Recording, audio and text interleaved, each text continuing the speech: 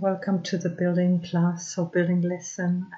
We are part of the Innovation Festival 2020. It's the 17th of September today, and I'm here in the sandbox in the festival ground and would like to build a boat.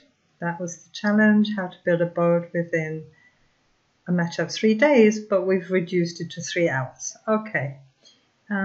Now we're going to look a little bit at a time-lapse video as I'm trying and testing out the different properties of the object. And this object is called a prim. You can get resin rights only if you're part of the group on EduNation to avoid people cluttering the sim, obviously. So if you approach Hike Field, then you can be added to the group. And it's beautiful to watch how a prim actually turns into an oblong-shaped object, and then it's been cut out, the path cut out. So you've just seen it. It's called hollow, actually.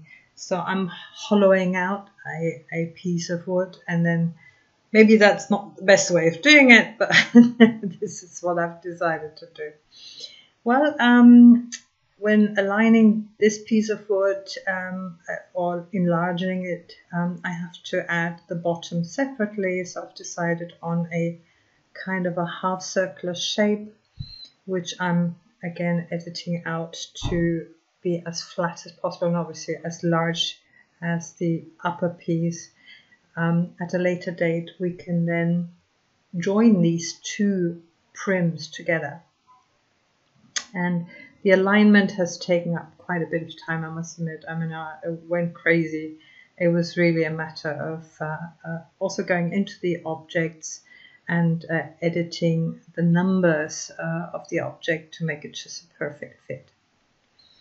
A bit of a fast forward to with a few hours work. No, it's not true for a few hours, but I mean, I'm a perfectionist, and so I want to get it just right.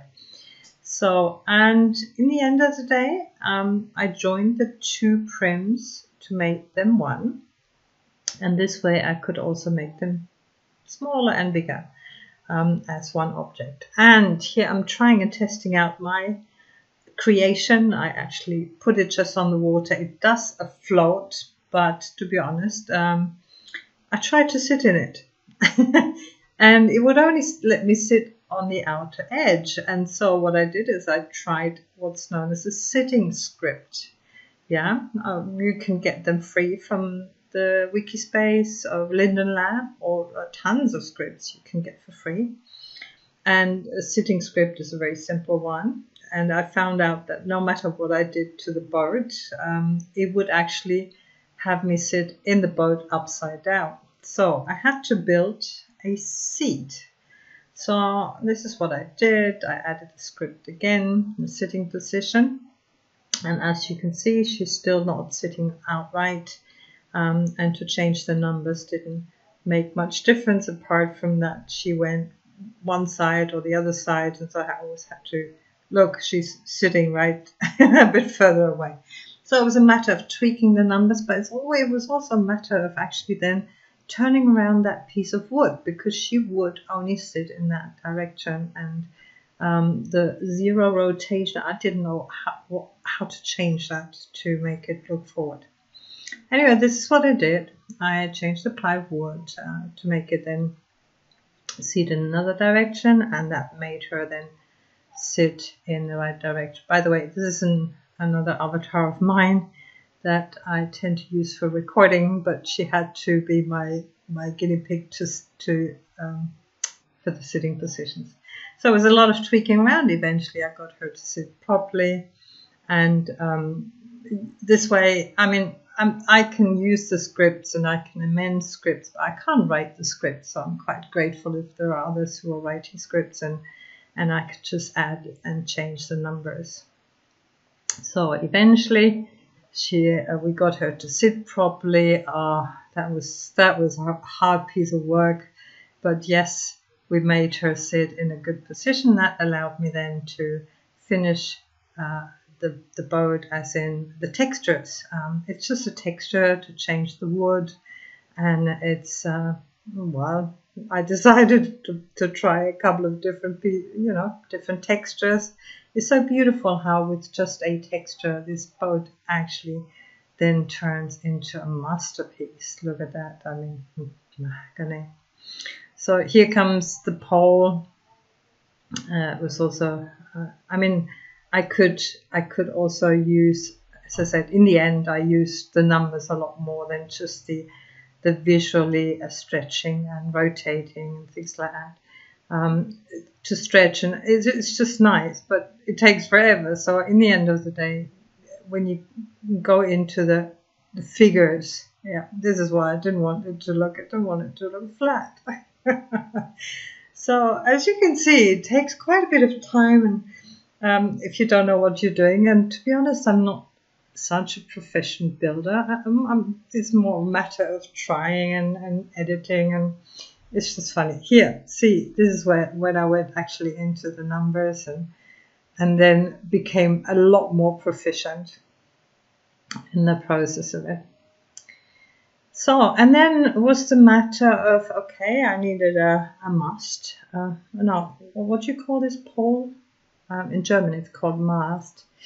Anyway, that's where the sail goes in the end. Decided on like just a triangular shape of triangular shape for the sail. See, so here it is, oblong, and it looks like a sail. I mean, it's probably not a sail. I mean, it's. I mean, yes, it's I'm as I said, I'm not a master builder, but it was a lot of fun, to be honest.